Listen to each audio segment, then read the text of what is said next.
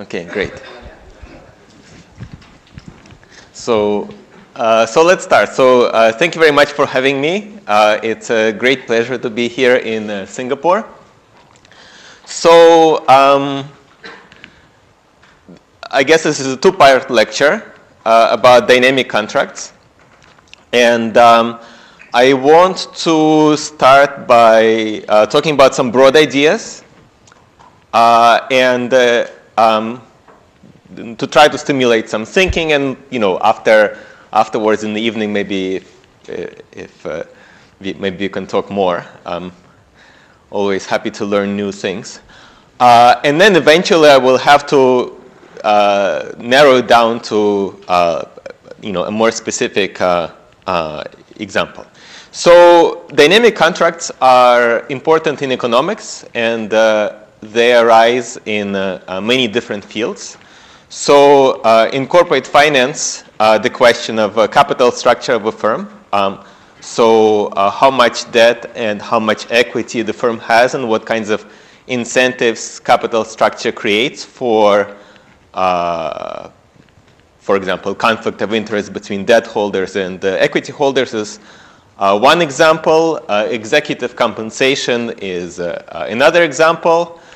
In macro, it's a big question. So, for example, the question of optimal dynamic taxation and maybe the types of distortionary incentives that taxes generate, labor contracts and industrial organizations. And so one aspect of principal agent models is, okay, so you reward the agent for good outcomes and you punish the agent for bad outcomes. And so in this talk, I want to talk about another dimension, which is a bit more subtle, and it basically has to do with dynamic adverse selection. Okay, so the agent has some private information, and this private information, the agent could be born with it, or it can be generated by the agent's past actions. And the question is, well, how does the principal deal with it? So just to put things into perspective, so one application we could think about is optimal dynamic taxation, for example, Murley's model. So here the typical setting is that the agent has some skill, and this skill is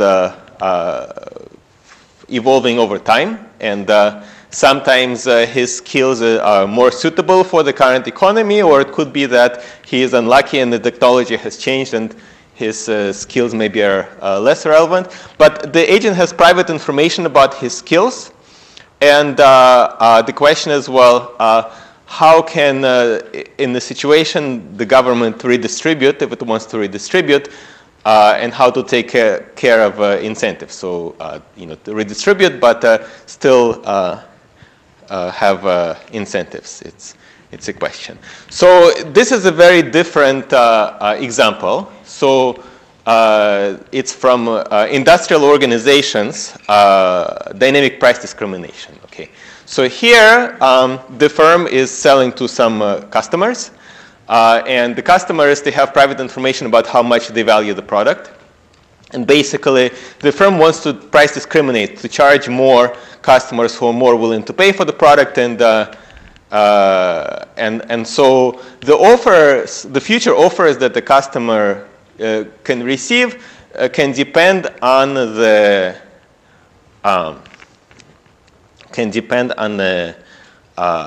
information that the customer has revealed in the past. Okay, and this private information that the agent has, it can be it can be some type of a stochastic process. So in these dynamic taxation models, the skill shock is exogenous. Or it could be that, so for career concerns is another example where again, I guess the agent's skill is exogenous, and the agent can potentially try to mislead the principal about his skill, for example, by working harder to pretend that he has higher skill than the principal thinks. Okay, and this private information can also be generated by past actions. So, for example, the agent could be putting effort, and this makes the firm more profitable. And this is the agent's private information that he has made the firm more profitable by past effort. Or the agent could do something the opposite. The agent could go for short-term results at the cost of at the cost of having some long-term costs, and basically have the private information that he basically used the resources to improve short-term performance. And another example is, I guess, hidden savings. So hidden savings is basically the agent can try to undo incentives by having savings, and it's a concern. And the agent could have private information about savings. Okay, so in these settings where the agent has private information, so it could be generated by the agent's past actions, or it could be, the agent could just learn something. The ways to deal with it is, what matters is the agent's information rent. So Meyerson calls it the agent's information rent, and this term information rent comes from the rent that the agent has from having better private information. Okay, so for example, a firm could have a low-value customers and high-value customers, and it wants to extract as much rent as possible from both customers, but the high-value customer can pretend to be a low-value customer, and so you have to leave some rents to the high-value customers. Okay, and so what matters is basically the payoff that the agent gets as a function of his private information. So let's see, where is it? So it's this function. Okay, and there is an approach which looks at dynamic contracts by looking at the entire payoff of the agent as a function of his private information. And there's also a first-order approach that just looks at first-order incentive conditions, and then later we hope for the best. Okay. So in these types of environments where the agent has private information, what is it that we can say in general? So what are some of the things that we can look for when we think about optimal design of incentives?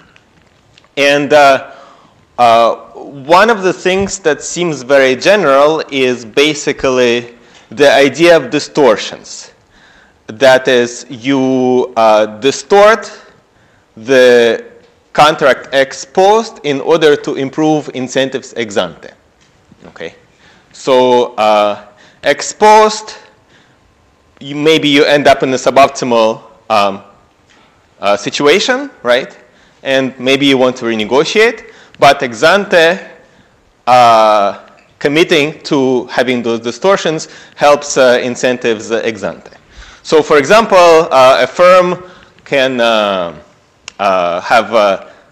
can be selling cars. So, suppose you're selling cars, okay, and you have high-value customers and you have low-value customers, okay.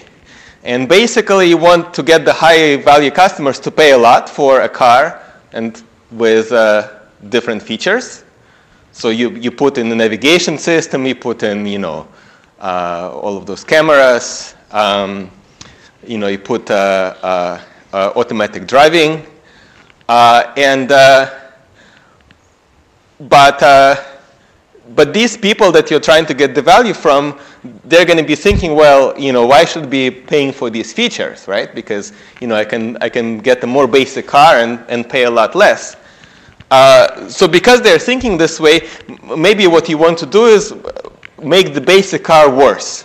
Okay, So basically, make everything in the basic version of the car, everything manual. So maybe it costs you nothing to put the navigation system in the basic car, but the low value customer is actually willing to pay something for the navigation system, but you distort, so you actually make that car worse. In order to basically, so you make the basic car worse for the low value customer, so that the high value customer has incentives to pay up, right? So of course, ex post, after the low value customers they bought the car, there are incentives to renegotiate. Okay, but what I want to show is that this feature of like ex post distortions in order to improve incentives ex ante, they're everywhere in these settings. I mean, I can talk in general terms for a long time. So what I'm going to do instead is, I can talk in general terms only for so long. At some point, at some point, I have to be more specific. Otherwise, otherwise, what are we talking about? So let me give a specific example and build on this idea, in particular the idea of distortions. And I'll talk about this specific paper. It's with Sebastian Ditella, and it's basically about hidden savings. So the idea here is that the agent can, the principal may want to give the agent some incentives, for example, to work hard, okay? And the agent may want to try to protect himself, basically using savings, okay? And this is a paper about optimal asset management. And there's a specific narrow application, basically incentivizing portfolio managers, okay?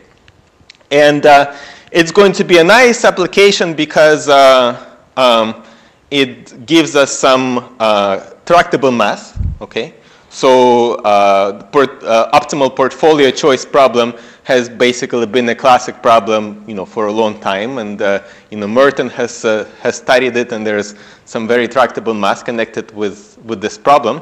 But we think about like asset managers more generally. So, for example, it doesn't have to be somebody that manages financial assets. So it could be, for example, a CEO, and the CEO is managing the firm's physical assets and how to incentivize the CEO, okay?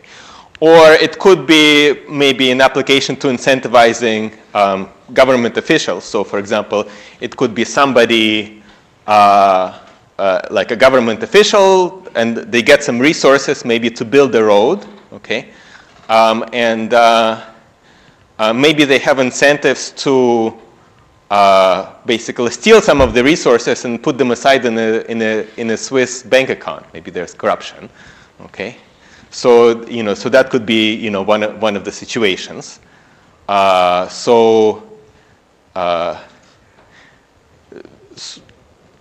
There's a specific application, but what I want to say is that the intuitions that we can get, they apply more broadly. Okay. But the specific application is there's going to be an agent who manages a portfolio. So there is a classic portfolio problem, and there's going to be some nice math because the agent who manages a portfolio will have CRRA preferences, so constant relative risk aversion. Because of that, it's going to be a scale invariant setting. Okay, so somebody who is twice as wealthy can be given a fund which is twice as big to manage. Well, this scale invariance helps us solve the problem, but it also can help us get certain intuitions which would be harder to see in an otherwise more complicated setting. Okay. There are two hidden actions. One of them is that the agent can basically divert some of the resources to consume perks or to to get some benefits. And then another action is basically about savings. So a big part of this is about savings. And how this fits in the earlier theme is that the agent is going to have private information about his savings. And this is private information that basically it's a dynamic adverse selection, right? So the agent has this private information, and the principal has to take it into account. And the fact that the agent has this private information, it's going to generate some distortions in the optimal contract. So let's see exactly, how it can play out. So what's interesting about this setting is that it's connected to like a very clean classic portfolio choice theory problem. There's going to be some scale invariance that helps us understand the complex dynamics. And where savings come in is that precautionary savings motive is going to worsen incentives. Okay. So the agent has private information about savings. And that's something that the agent has private information about. And I mentioned earlier that what matters is the agent's information range, basically the value that the agent gets from having one private information versus another. And so here, that means that the value that the agent assigns to savings matters.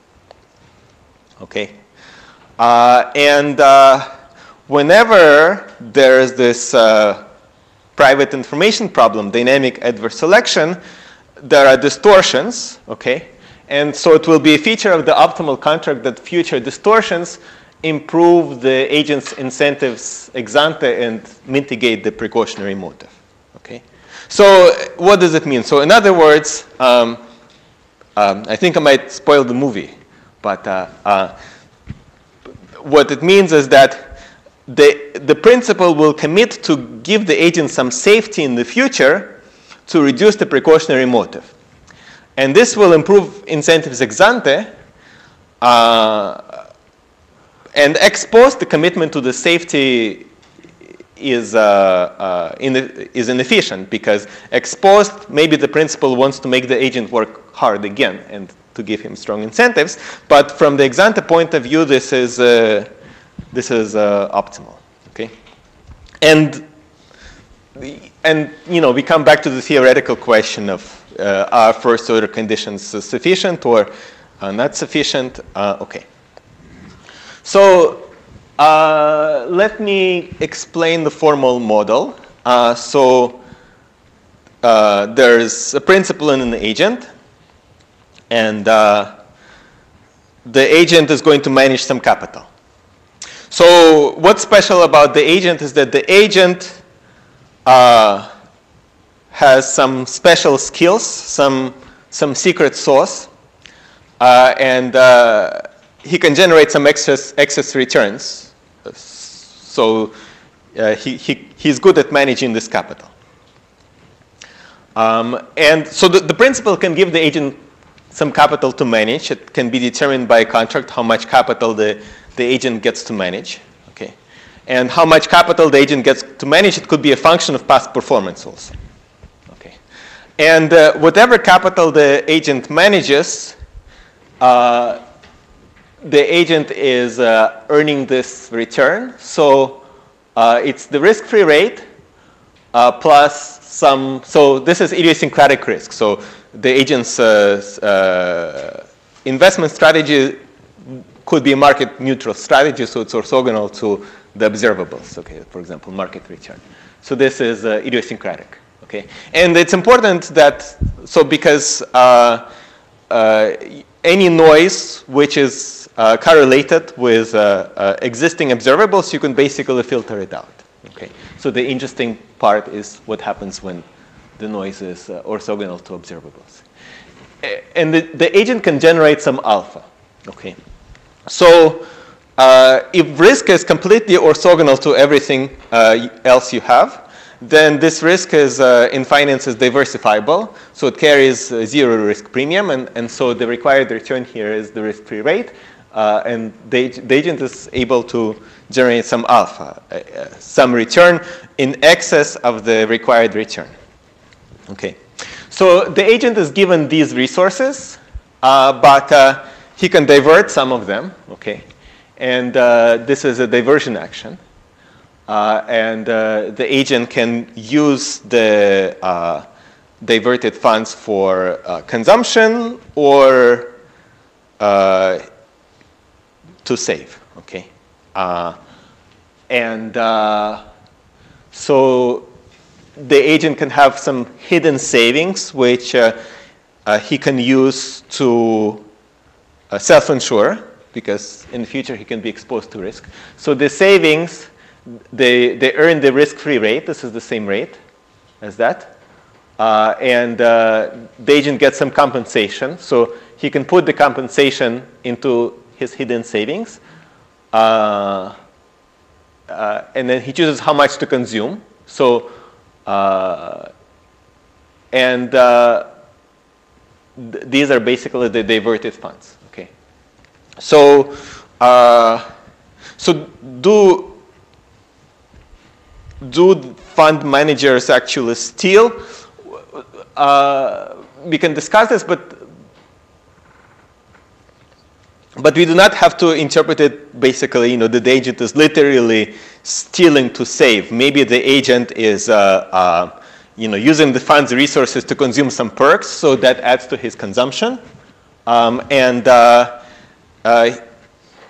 he saves is basically he saves some of his legitimate compensation, and he basically puts it away to try to protect himself against future risk. Okay, so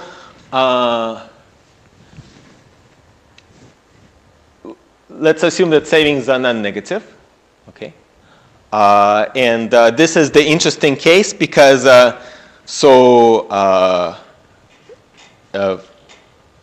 standard principal agent models where the agent cannot save, there is a result, Rogers and Radner, Spear and Srivastava all result that if the agent had access to savings, he would want to save. Okay, so basically the relevant constraint is one of saving and not of borrowing. Okay, but we can also talk about other possibilities. So in the baseline model, the agent can divert resources, and then the agent can save secretly.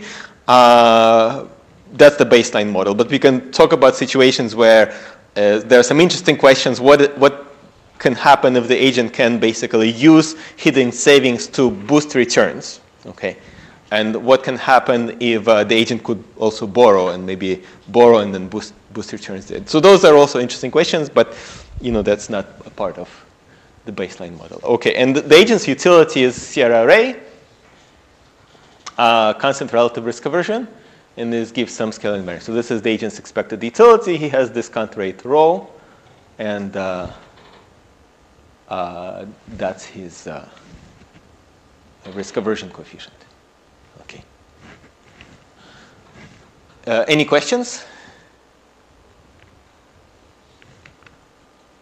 Okay, so okay. Let me explain just this one little thing. So there's a parameter. It could be 1. So diversion of funds is costly. So it could be that if the agent diverts $1, he could get 50 cents because he has to do some manipulations in order to divert. And then if the agent manages capital K, this is return. So it's per unit of wealth invested. So then the total diversion is A times K. Okay, this is just a matter of notation.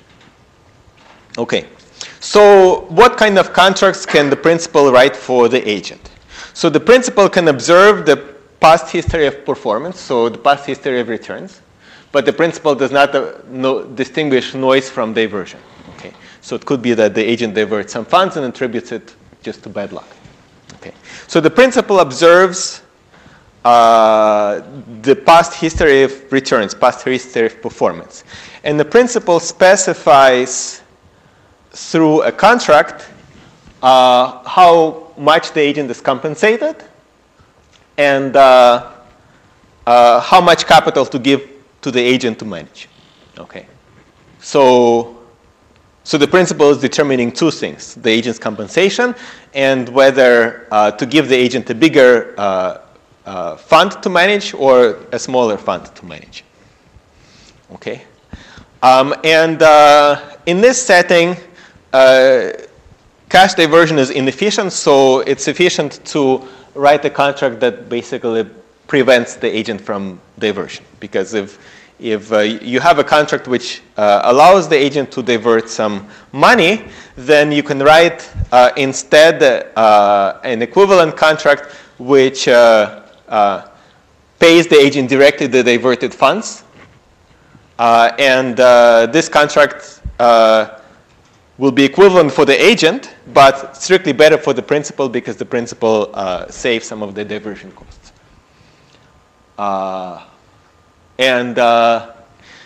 Another point is that, so the agent has hidden savings, and you could write a contract where, and you can determine the agent's incentives to save in that contract. So there's always an equivalent contract in which instead of letting the agent save, the principal just saves for the agent and pays him later. So without loss of generality, we can focus on contracts where the agent does not save.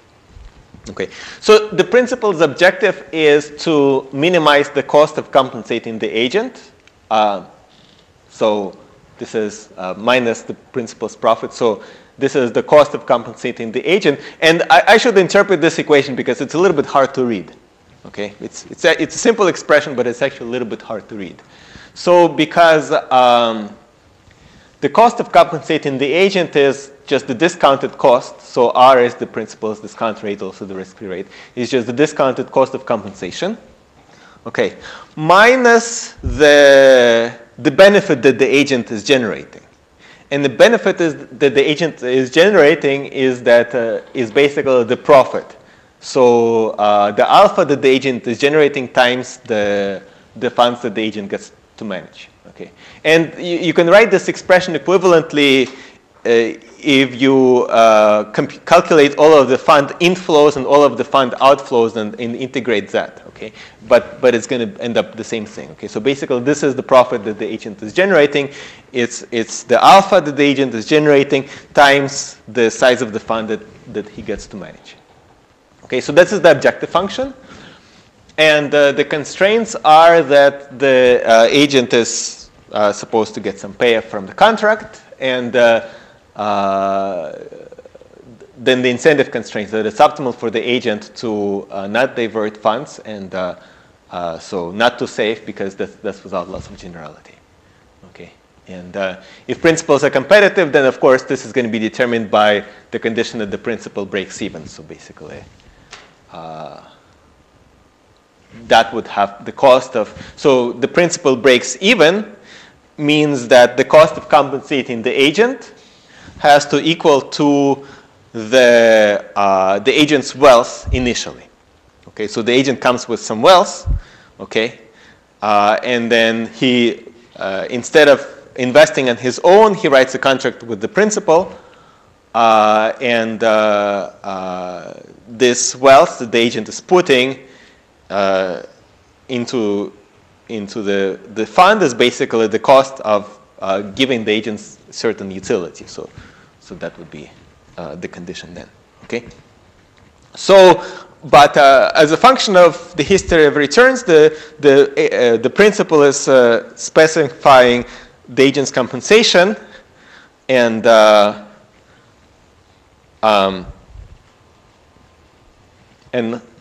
how much funds the agent gets to manage. So it sounds complicated, right? So maybe we should think about something simple first. So let's think about autarky first. But before I talk about autarky, there are some other questions that might come up. So one of the questions is, well, there is saving. What about borrowing? That's one question. Maybe the agent wants to secretly boost returns. some other cache diversion technologies, nonlinear, well, the agent can save secretly at the risk-free rate. What if the agent can save secretly in his own technology or in the market is another question. So there are a bunch of other questions that we can discuss later. Okay, but in the baseline setting, the agent can only divert funds, and the agent can only save but not borrow. Okay. So talking about contracts is complicated, but like the standard portfolio choice problem is much simpler. So maybe it's useful to talk about what would happen here just to understand this setting better, and also to recall some classic portfolio choice math. Maybe it's better to talk about classic optimal consumption and portfolio choice problem. So if there is no principal and the agent can invest in his risky technology, which has this return, and can also save at the risk-free rate, okay, on his own, then what would be the outcome? So basically, this ends up an optimal consumption and portfolio choice problem. The agent starts with some wealth, chooses how to allocate wealth between risk-free asset and risky asset, and chooses how much to consume out of his wealth. Okay, and this is a type of a problem that I think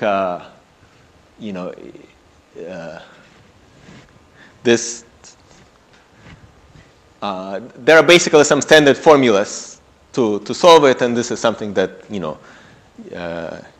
this is the stuff that you can teach to an undergraduate how to solve this problem.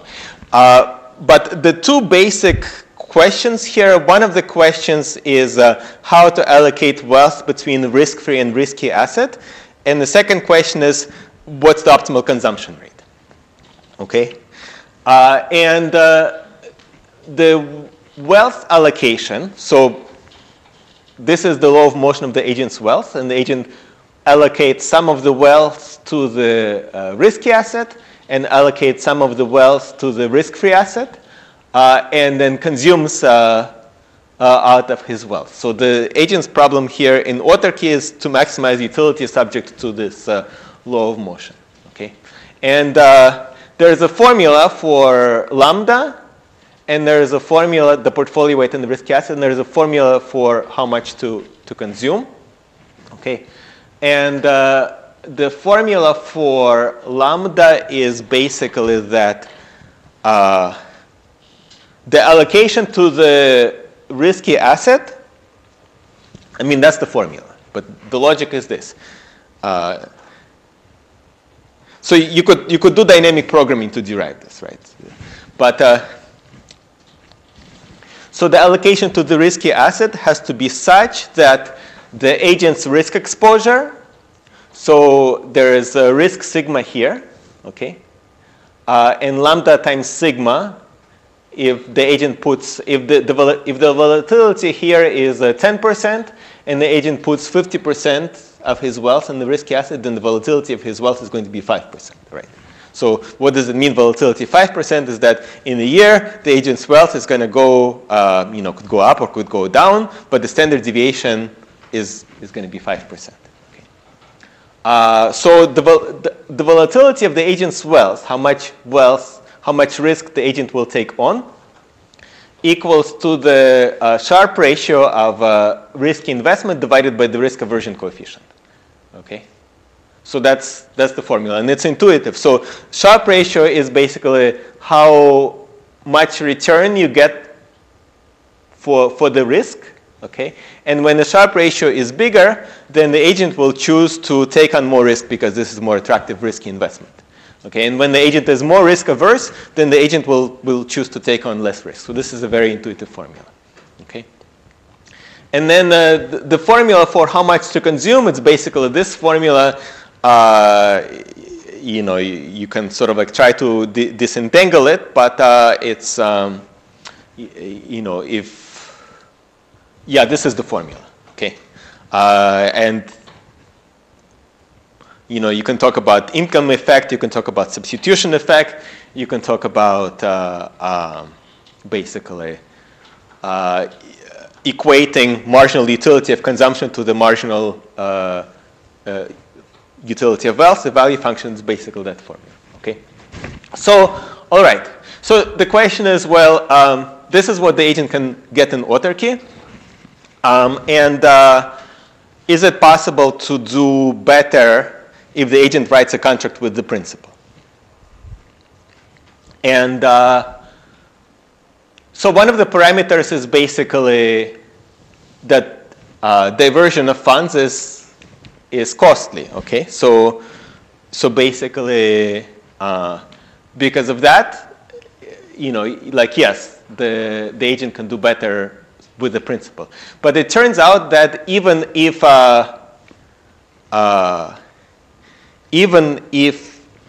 diverting funds, the agent can basically steal funds costlessly, he can still enter a contract with the principal which will achieve a better outcome. Okay.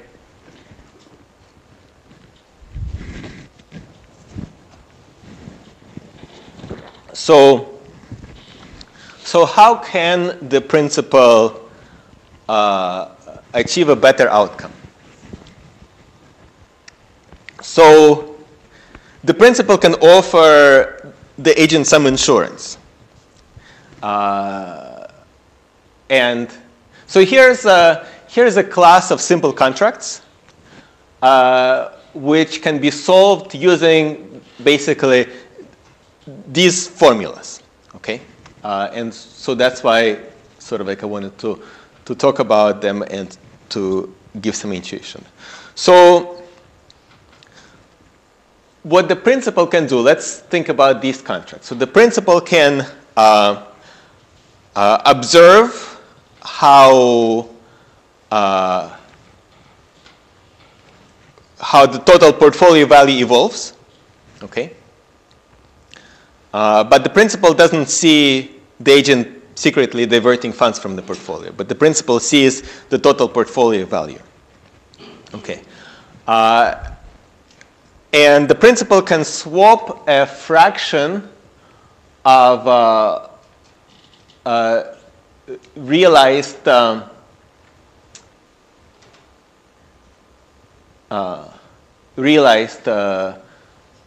growth of the portfolio with basically risk-free growth. Okay, so offers insurance. So the agent's portfolio, moves up and down, and whenever it goes up, it went up by $1 million. So the principal taxes the agent, takes away 100,000. The portfolio goes down by $1 million. The principal gives the agent 100,000. Okay. So let's try to understand this class of contracts. So what gives some bite here? So what gives some bite here is basically the assumption that the principal can control K. So the principal can control, the principal does not simply give the agent insurance, but the principal can place some restrictions on the portfolio allocation, how much is invested in the risky asset versus risk-free asset. So lambda is one of the contract parameters, and chi, the amount of insurance, is one of the contract parameters, and G is one of the contract parameters. Okay, and then the agent will choose how much to consume out of the portfolio. He might as well be basically diverting funds secretly for consumption. Okay. So, so how to solve what kinds of contracts are incentive compatible? Okay, so there are three conditions. So one of the conditions is that the principal has to break even in giving insurance, and then two conditions for the agent. So we have to put ourselves in the shoes of the agent to understand the agent's incentives. One of the conditions is that the agent does not want to have any hidden savings. And the second condition is that whatever the principal thinks the agent is consuming, this should be really the agent's optimal consumption rate. So the agent should not have incentives, for example, to divert more funds and to consume more. So that's another condition. Okay. So, and these two conditions are basically these exact two conditions. Okay. Because the condition of the agent does not want to have hidden savings is, well, the agent can divert some money and put it into hidden savings. He basically changes the allocation. So the agent, so it's like a portfolio problem, right? So this is like a portfolio problem. And the agent is allocating funds to his hidden savings and to the principal, to this insured portfolio, okay? And then the agent is also choosing how much to consume out of the whole portfolio. Okay. The only thing to keep in mind is that if you want to solve it and if you want to apply these standard formulas, is that the agent's total wealth is not n, but from the point of view of the agent, because the principal gives him insurance, the agent's wealth is not n, but n divided by chi. Okay. Because there is n in the fund, but because of insurance, the agent can pull out basically more money, more than n. So the agent can pull out this much money. So the agent's wealth is the total that he can pull out plus the savings. And basically that's okay. And then this is the condition that is the optimal allocation of wealth between hidden savings and this insured portfolio. So the Sharpe ratio divided by gamma has to equal to the volatility of the agent's wealth.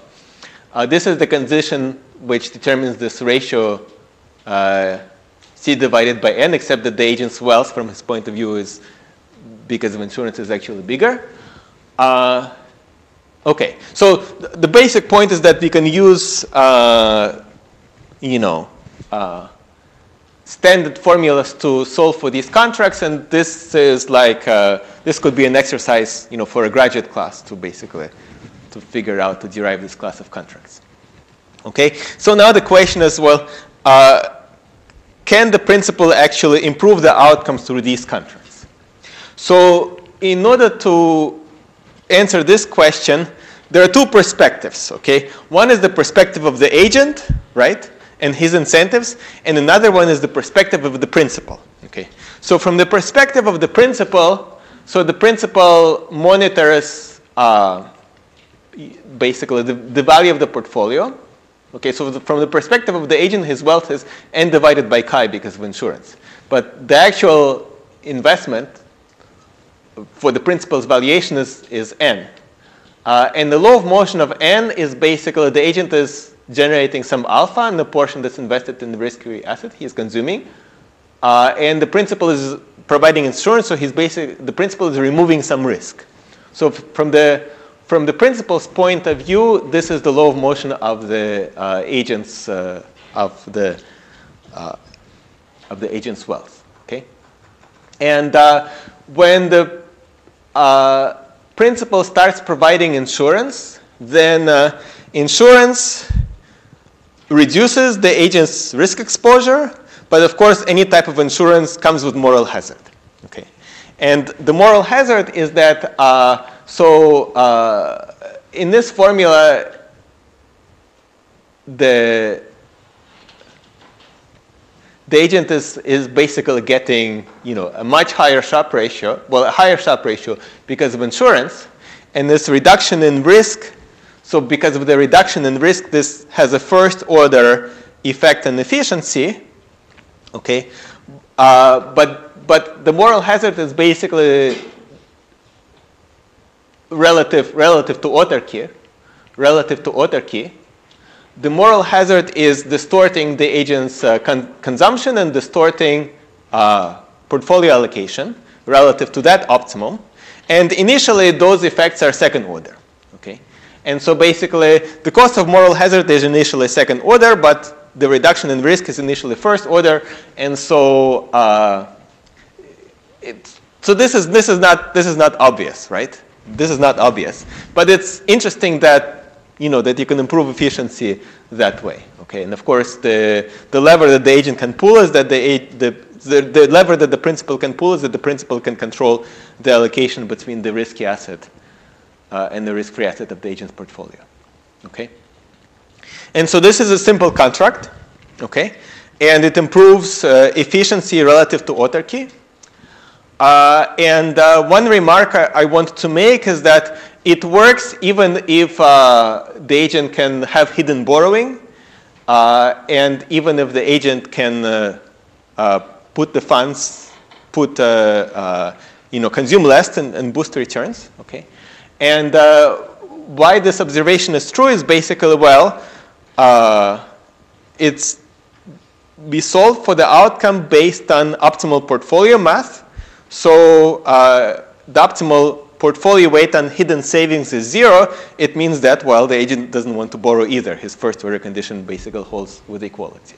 And this observation is kind of a nice observation because it's a simple contract, and it confirms this old intuition that why simple contracts are attractive is because they're robust. So robust means that if the agent can deviate in different ways, then the simple contract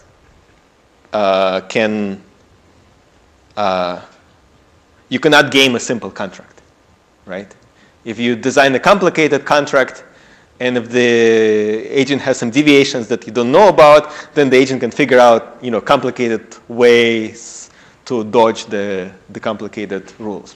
But here, it's simple, and it works also with borrowing and with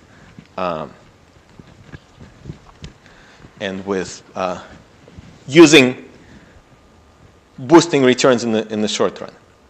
Okay, so one of the things I started with is distortions. Okay, so the question is, what are the distortions here? Okay, and the thing is, this is not really a dynamic contract. Okay, basically it gives the agent insurance level which is constant over time.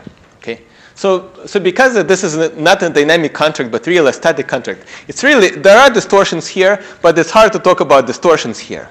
Okay, it's hard to talk about distortions because the incentives and the distortions, they're all mushed together in this contract. Okay, so it's hard to talk about distortions. So I'm not going to talk about distortions at this point. Okay, I'm going to come back to talking about distortions later.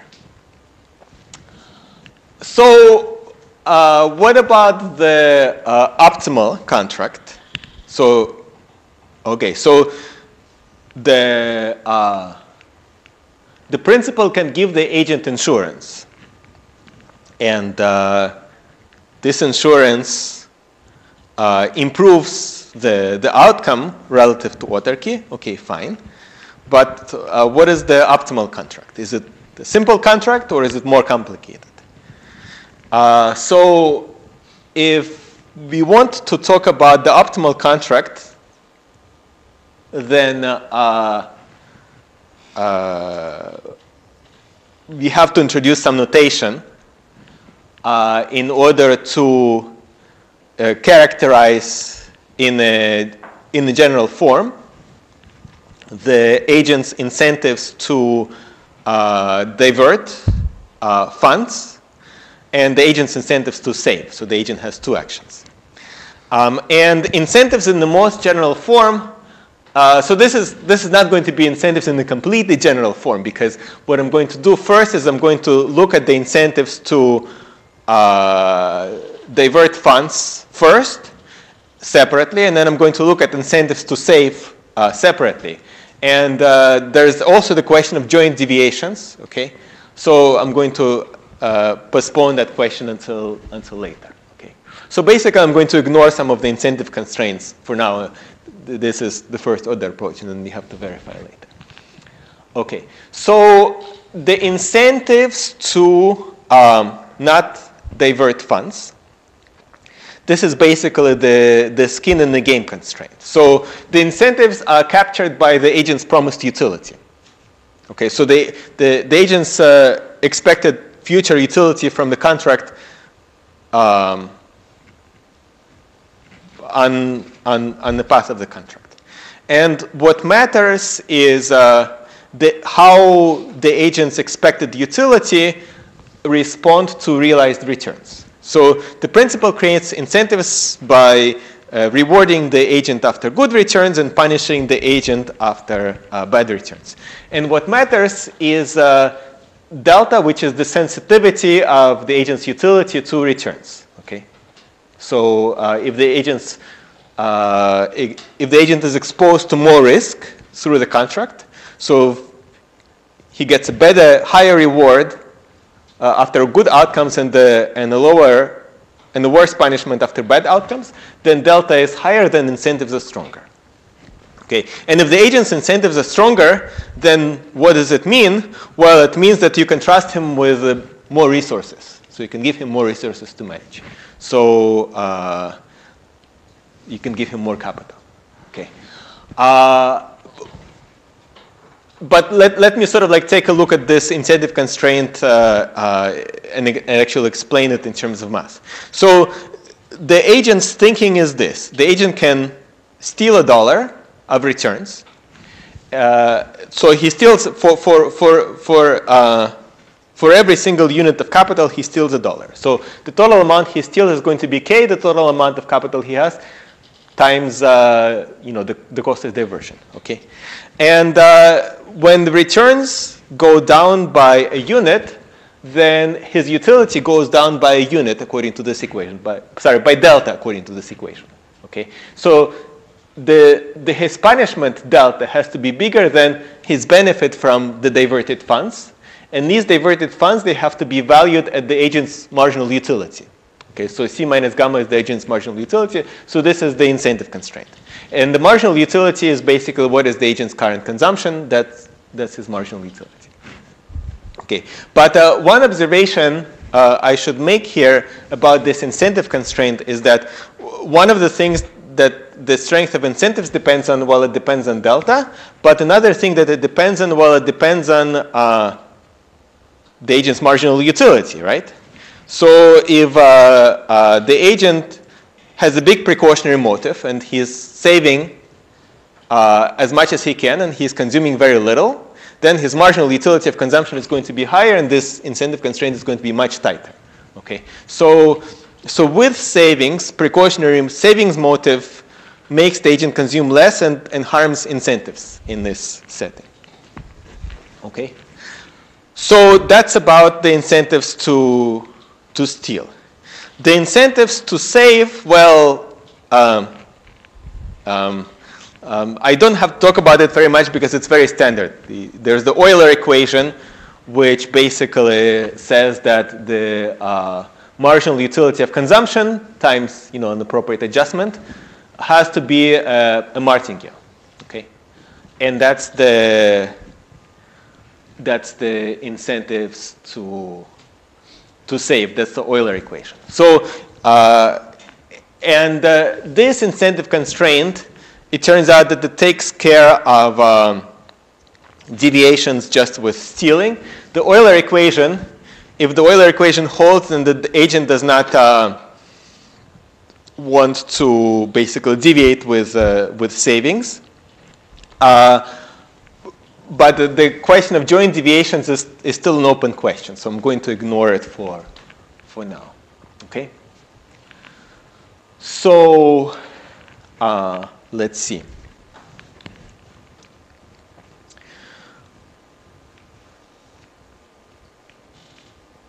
Okay.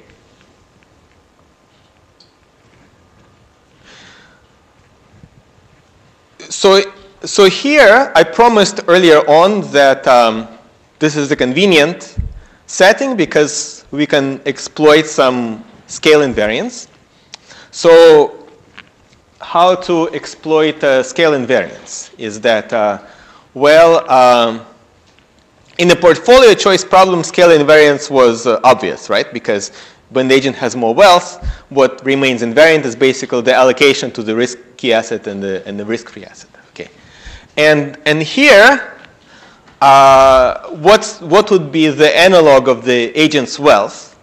is that, well, we have to look at the agent's promised utility and renormalize it, and instead of talking about utility in utils, to convert utility into utility in money, basically. So in units which are linear in money. Okay. So basically, this is a transformation of the agent's utility. Okay. So so instead of so basically this is for the agent's risk aversion coefficient. This is the agent's utility in money, and the bigger x is, the bigger is the agent's utility in money, the more room the principal has to punish the agent, then the agent can be trusted with more capital proportionately. So basically that's how scale invariance comes into this picture. So when the agent has a bigger x, he can have proportionately more capital.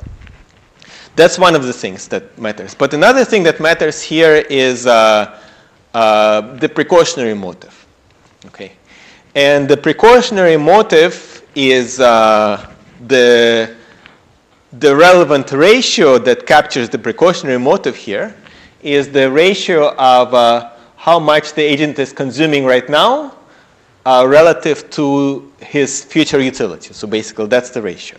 And let me try to convince you that this captures the precautionary motive.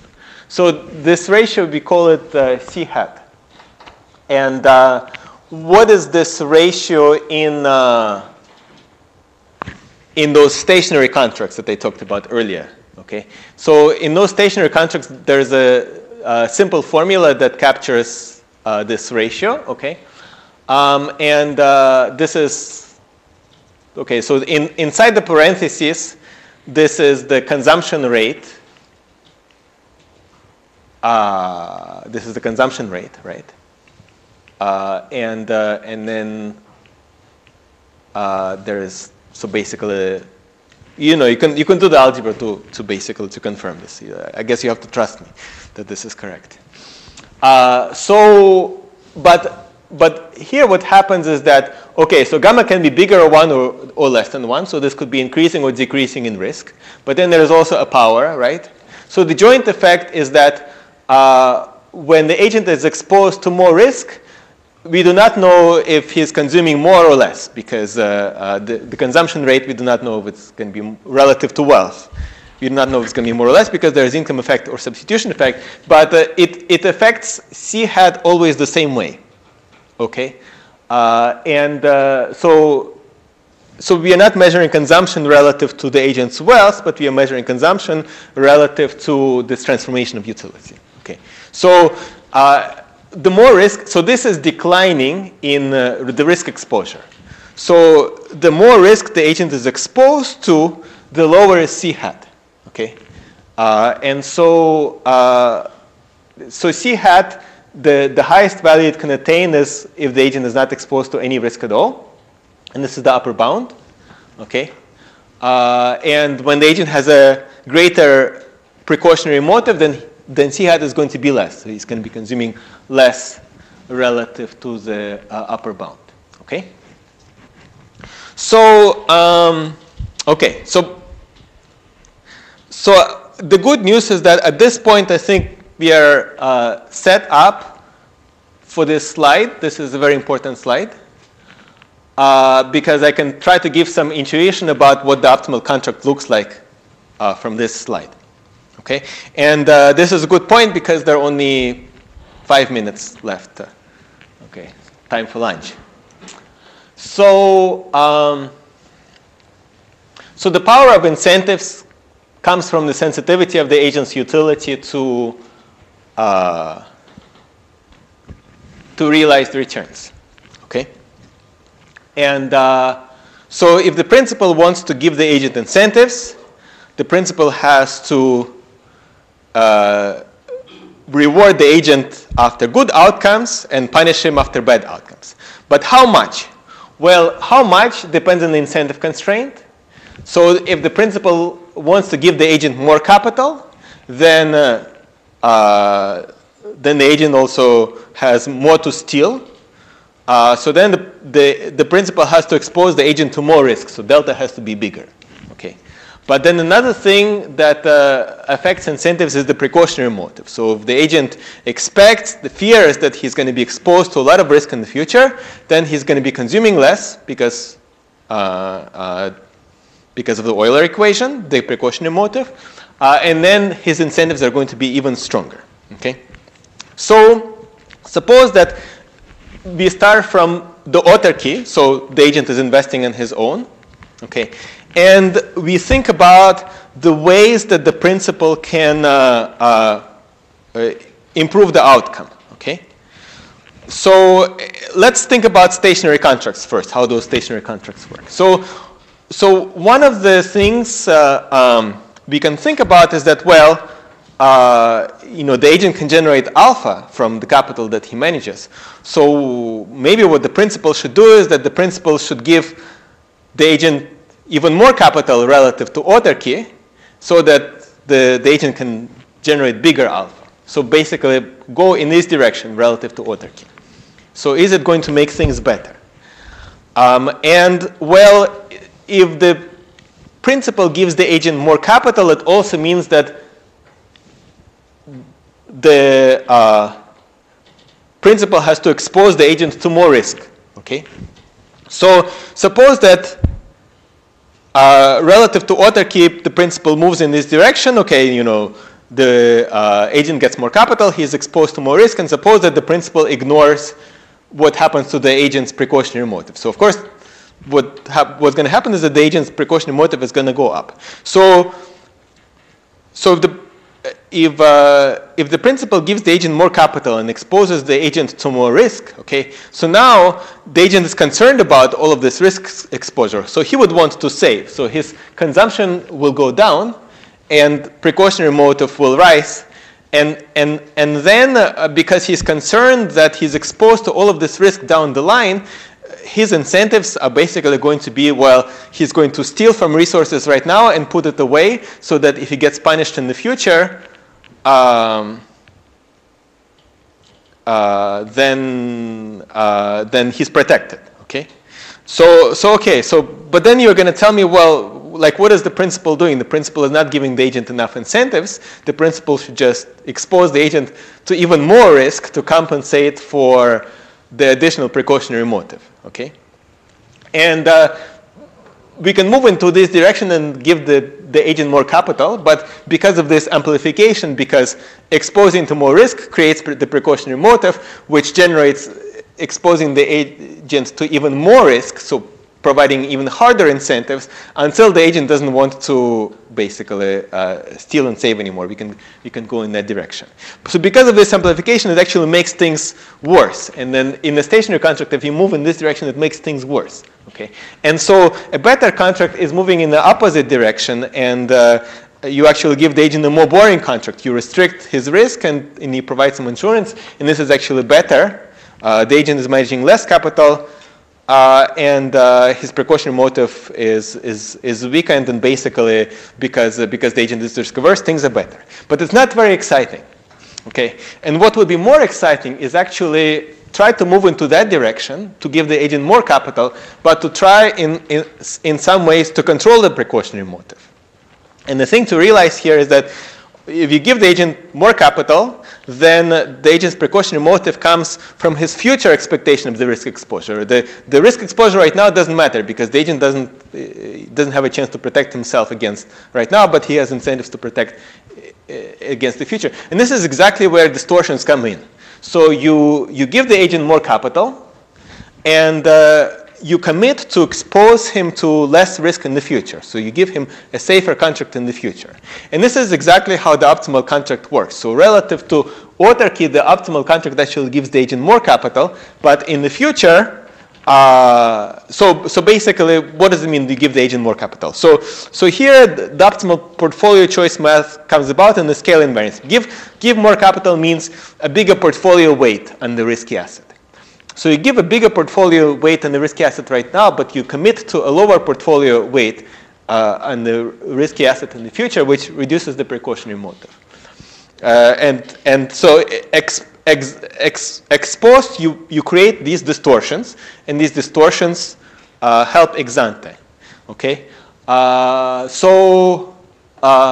And there's one more thing, but since I'm out of time,